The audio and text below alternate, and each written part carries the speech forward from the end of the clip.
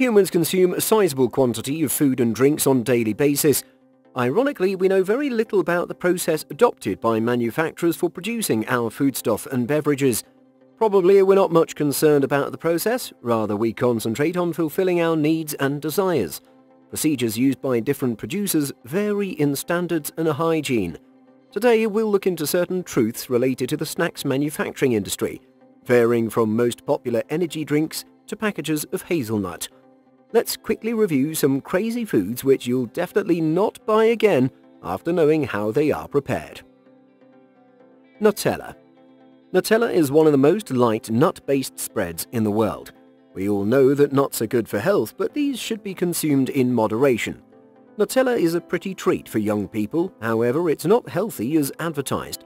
It's full of sugar, fat and several other sketchy items. 2 tablespoons of Nutella are equivalent to 5 teaspoons of sugar. In other words, it's about 83% of the sugar intake recommended for women. Additional layers of sugar don't make food healthy. Therefore, you must resort to moderation while enjoying Nutella. Pringles. It's well known that potato chips are high in fat and calories, but we can use these occasionally instead of making them a predominant part of the diet. You may be considering Pringles as potato chips, but that's not correct. Pringles are manufactured through a process involving rice, corn, wheat and potato flakes, which are pressed to form a shape similar to dough rolled out into a thin sheet cut into thin strips. Subsequently, these are cooked in hot oil and then blown dry and sprayed with powdered flavor and afterwards filled in cans. Once Pringle manufacturers try to evade paying taxes on the pretext that the Pringle chips have extremely low potato contents that actually are devoid of potatoes. Pringles also contain a carcinogen known as acrylamide, which has been found to cause neurological damage in humans. It has also been associated with causing various types of cancer in animals. When carbohydrate-rich foods are cooked at high temperatures, it results in the production of the carcinogen. Spray cheese. You won't be able to stop yourself from feeling disgusted once you find out how spray cheese is made. It's not even real cheese. Interestingly, spray cheese contains several ingredients that consumers would expect, like canola oil, whey, and cheese. But the most worrying thing is the presence of chemicals in these products. One of the mystery ingredients of spray cheese is sodium phosphate, which is used to ensure jointness among the different ingredients. Unfortunately, sodium phosphate can make urine acidic and cause kidney disease as well as renal failure. Sodium citrate is added to keep the contents from getting grumpy, however, it's also acidic and results in tooth erosion. The most dubious content of spray cheese is sorbic acid, which keeps cheese mold-free for quite a long time, but if it touches your skin it can cause a rash and other serious side effects if you suffer from allergies. Andalusian goat milk cheese. Most people might not get an opportunity to use Andalusian goat milk cheese, but some people eat it. The cheese-making process involves several steps. The first step is to curdle the milk traditionally, and it's done with a natural product known as rennet. For making rennet, the stomach of a newly born kid or lamb is removed and tied off to keep it from leaking the organ. It's rolled in ashes for coating properly and then hung to dry in a warm, dry place away from direct sunlight. By the time the sack has dried thoroughly, the milk inside it would have been converted into a brown powder. While making cheese, a small quantity of rennet is mixed with water and used to prepare an emulsion which helps the milk turn into curd. The quantity of rennet varies based on the hardness or softness of curds. A tiny quantity of rennet can be used to produce 12 2-pound cheese packets.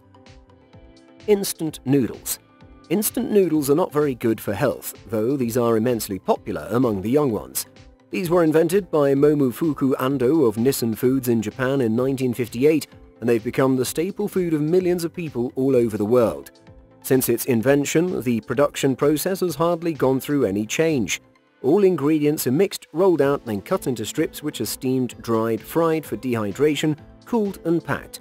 The problem lies in the nutritional value, particularly the amount of sodium. As per the recommendation of WHO, a single packet of instant noodles surpasses recommended limits of sodium intake. Another issue relates to MSG, as some people believe that MSG causes serious long-term health problems. Candy. Parents usually avoid giving candy to children, whereas children insist to get their favorite items. Excessive eating of candy can have negative effects on our teeth, as high content of sugars and fats found in candy can increase the risk of developing cardiovascular disease, diabetes and high cholesterol. The predominant use of candy can lead to poor nutrition, particularly if you fail to eat enough protein, fruits and vegetables. Candy is made of sugar, and its use is not much benefit for a healthy body. Breakfast cereal.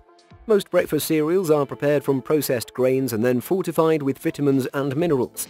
Although it's claimed that this process enhances the nutritional value of food, but nutritionists are struggling against the addition of sugar to the food. Most of the breakfast cereals form part of this problem, as sugar is generally listed as the second or third ingredient. This sugar content allows blood sugar and insulin levels of cereal users to spike and lose a bit later, which is a day-to-day issue. It also has long-term implications for health if these cereals are used regularly on a daily basis. It creates issues like diabetes, heart disease and maybe even cancer in some cases. Although breakfast cereals are marketed as healthy, these have negative effects. Kopi Luwak. Here is something for coffee aficionados. Most people would have no idea about Kopi Luwak. Any individual who is a fan of international caffeine would be aware that Luwak is the most expensive coffee in the world, as it's made from animal poop. It is a tiny furry mammal called a palm civet, native to Southeast Asia and Sub-Saharan Africa. It feeds on insects and small reptiles as well as coffee cherries and mangoes. The animal is also known to eat coffee beans. The civet's digestive enzymes change the structure of the proteins found in the beans. It removes some of the acidity when they're pooped out and ground into the coffee. They're believed to make a fine cup of Kopi Luwak which can cost up to $80. There is a glaring issue with this as tourists flock to Indonesia in greater numbers and resultantly more and more wild civets are being held captive in coffee plantations for getting more coffee poop. Also, the tourists will be paying more money when they see these animals personally. Raw oysters. In some cultures, oysters form part of very popular dishes. FDA is well against the idea of eating uncooked or raw oysters, and they frequently put an official warning about the risk involved in this practice. FDA warns that raw oysters can contain serious contamination, and some oysters can be contaminated with a naturally occurring bacteria called Vibrio vulnificus, which is especially prevalent during summer as the water temperature rises. One just cannot assess contamination found in oysters just by observing or smelling them. Well, if you eat a contaminated oyster, you'll become aware of it within 24 to 48 hours. Its symptoms include vomiting, shock and skin lesions. FDA has described this bacteria as a potential threat to life. Gelatin. Probably a sizable number of people don't know how gelatin is obtained. Gelatin is a tasteless substance produced by boiling the skin, cartilage and bones from animals. It's the jelly substance that makes the texture of a lot of delicious candies. Gelatin is produced from the contents that meat industry leaves as a residue: pork skin, horns and cattle bones. No one would like to eat this stuff as several vegans unwittingly break their diet. Gelatin is being used so excessively that if you don't check ingredients attentively, you'll most probably not notice its presence. Tuna. Tuna is among some of the most popular fish. Tuna and other lard fish are known to contain high levels of mercury, and that too in its most toxic form. Exposure to high levels of this mercury can result in severe neurological damage. It's specifically harmful to pregnant women and children. Scientific studies show that mercury poisoning can cause several other problems, including reproductive health and neurological development. It becomes most threatening for mother and child. Certain nutritionists advise that college students should reduce their exposure to mercury as their nervous systems are still developing. Therefore, you will need to be careful while eating tuna fish. Chewing gum. Manufacturing chewing gum involves a lot of stuff. There is one problematic substance known as linolene used for producing chewing gum. Linolene is a waxy secretion which is obtained from sheep's wool. In biological terms, the linolene makes sheep's wool waterproof. In chewing gum, it's part of the contents for the chewy texture. Most probably when chewing your favorite gum, you're actually eating sheep secretions. It's also interesting that chewing gum has an abundance of other ingredients. Presently, manufacturers are not legally bound to indicate what contents they use for manufacturing chewing gum. Some chewing gum brands use wood resin, polyethylene and polyvinyl, acetate and all synthetic rubber products. Ice cream. We all love to eat ice cream. There are a lot of ingredients in addition to what is indicated on the label.